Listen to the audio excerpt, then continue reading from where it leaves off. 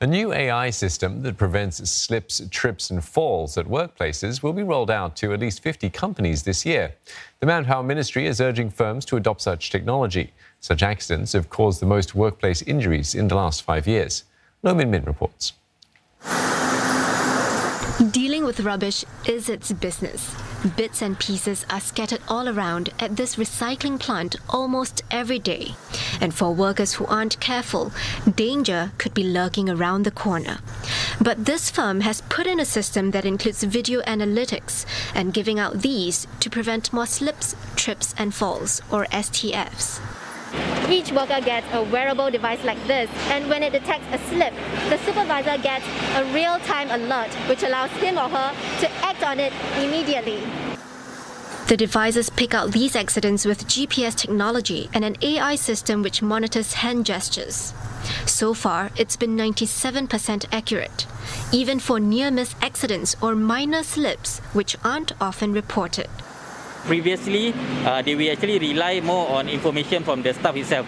So sometimes end of the day or end of the week, our crew might miss out or might forget the incident. Whereas with this system, we log on the incident immediately. So from the back end, our plant manager or safety team, they'll be able to do their analysis. For one, accident-prone areas are identified more quickly for changes to be made. We receive a lot of recyclables that might leak water. Okay, so previously our process is that whenever there's unloading, okay, cleaner will actually go there and segregate. So one of the key things now that after unloading happen, they will not immediately segregate, but they will actually do a bit of housekeeping. It costs about $450 a month to equip its 30 workers with the device. So far, 10 companies have ordered the product ahead of its launch next month. Its makers say this includes those in the construction, manufacturing, maritime and logistics sector. More places could soon use it as well.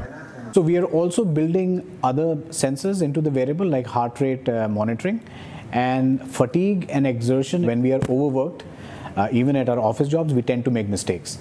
So when workers are overworked, they may not be as attentive and accidents may happen.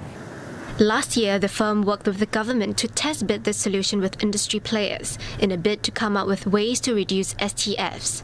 Such accidents have been the leading cause of major injuries at workplaces for the past 5 years.